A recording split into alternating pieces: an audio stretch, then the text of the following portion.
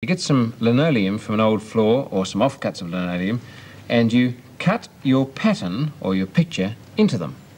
And remember that whatever's left, like this, will ink up and come out black in the design. Whatever you cut away won't take the ink and it'll come out white. So this one is in fact going to be a black wombat on a white background. Not a terribly good design. I'm not awfully good at this.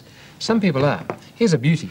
This is a large piece of lino and it's a lovely rosette. And you can see that if you ink that up and press it onto some material or paper, you get a very striking pattern indeed. It's sometimes hard to ink something as large as that and press it evenly. It's not as easy as rubber stamps. Wouldn't it be beautiful if you could make your own rubber stamps? In fact, you can, by the same technique. And this is an idea suggested by Emily Booth, who made all of these. They're just ordinary old household rubbers, the sort of thing that you use for taking your pencil marks off paper. But she's been cutting around with these lino knives and making the most beautiful designs. In fact, if I take one of these things, that dog pattern here, shove it on an ink pad and clonk it onto paper, just like a rubber stamp, I get the design I want. First of all, take a rubber that really is nice and square. Take one that hasn't been used, hasn't got rounded edges.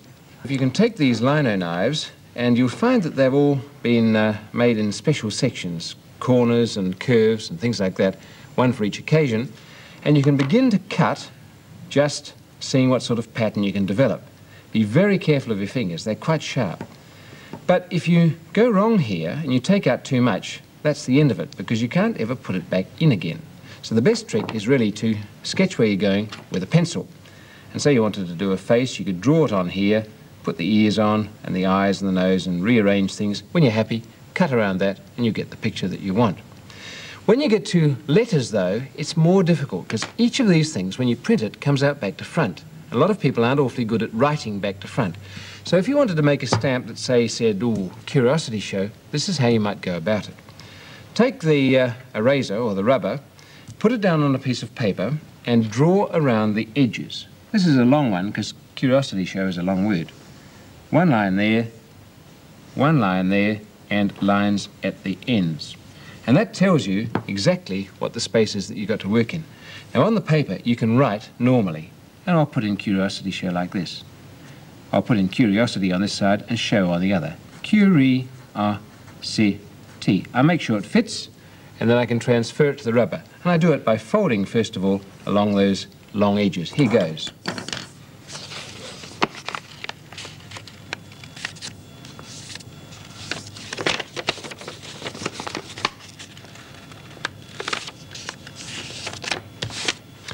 And once that's folded, I can now tuck the rubber into that, make sure it covers exactly the same space, bring the papers up around the edges, turn it over, and with a pencil, rub on the back part of that paper.